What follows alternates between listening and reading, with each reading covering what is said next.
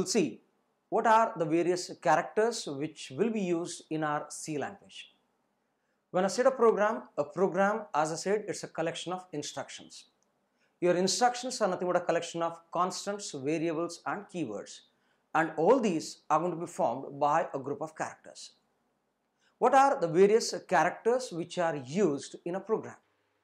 Any character which is there on the keyboard is said to be a valid character set. You can use alphabets, you can use digits, you can use special characters in this constants, variables, keywords, instructions and a program. Now, let's point out what are the various valid characters and invalid characters which should be or should not be used in our program. As I have listed out some characters which are very much valid in C language. So basically, the character set of C language is a combination of alphabets. It can be uppercase or it can be lowercase alphabets, digits and special characters. Now, what do I mean by special characters? A set of characters which are there on the keyboard but neither an alphabet nor a digit is said to be a special character. You can use almost all the special characters which are there on the keyboard. For example, you can use brackets, round brackets, curly brackets, square brackets. You can use arithmetic symbols like plus, minus, asterisk, slash and percentage. Apart from this, you can use say less than, greater than equals to, less than equals to and so on and so on. Every character has got its own meaning. As and when we proceed with the program, definitely we'll say about those concepts, those wordings which are associated with these characters. Now, for this, let me explain what exactly these round brackets are for, curly brackets are for, square brackets. And do remember that you are not supposed to take anything as an alternate of one another. For example, in C language, we use these round brackets to say about functions. Whenever I'm supposed to use a word called as function, that particular function will be said with these round brackets. A pair of curly brackets are used to indicate begin and end or start and stop. You can't use a word start, start. You can't even replace these brackets. A curly bracket has to be said for begin or start, and a closing curly bracket should always be said for stop. The square bracket concept is used with arrays. There is a definite meaning with these arrays. When you have a data which is very large in quantity, to store these data, we need something called as arrays. And those arrays can be said by these square brackets. The arithmetic operators which I have listed at plus, minus, asterisk, slash, modulus have got their own unique meaning. We are all comfortable with the basic two symbols addition plus subtraction minus.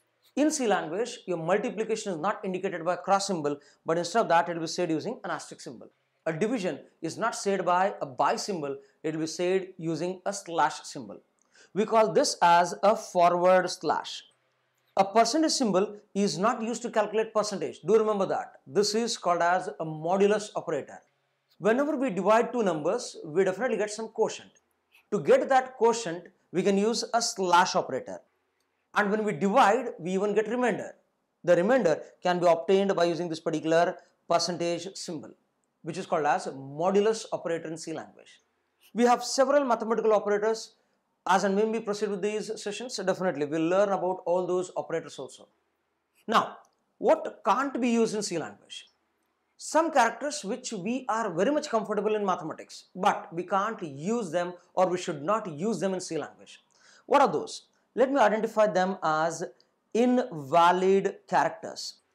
What are the invalid characters which we are supposed to avoid? We have been definitely using greater than equal to in this fashion.